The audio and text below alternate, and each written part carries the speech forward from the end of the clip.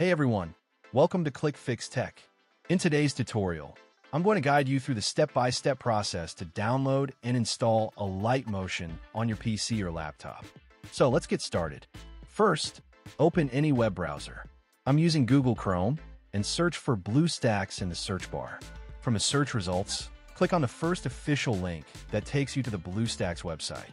Once you're on the BlueStacks homepage, look for the download button and click on it. The download should start automatically. Wait for the installer to finish downloading. It should only take a couple of minutes, depending on your internet speed. After the download is complete, go to your Downloads folder and double-click on the BlueStacks installer file. The installation wizard will open. Follow the on-screen instructions by clicking Next, agreeing to the terms, and continuing the setup. It may take a few minutes for the emulator to fully install, so be patient. Once it's done, BlueStacks will launch automatically. Now inside BlueStacks, you'll see a familiar Android-style interface. Click on the Google Play Store icon.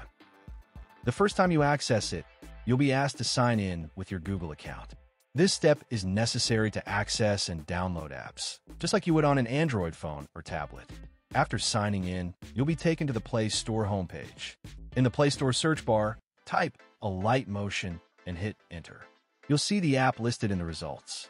Go ahead and click on it. On the apps page, press the Install button.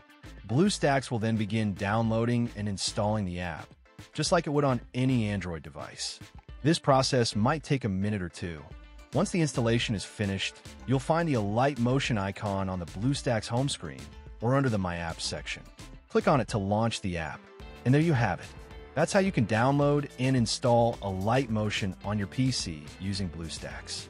If you found this video helpful, don't forget to like the video and subscribe to ClickFix Tech for more helpful tech tutorials. If you have any questions or run into any issues, feel free to drop them in the comment section, and I'll do my best to help you out. Thanks for watching, and I'll see you in the next one.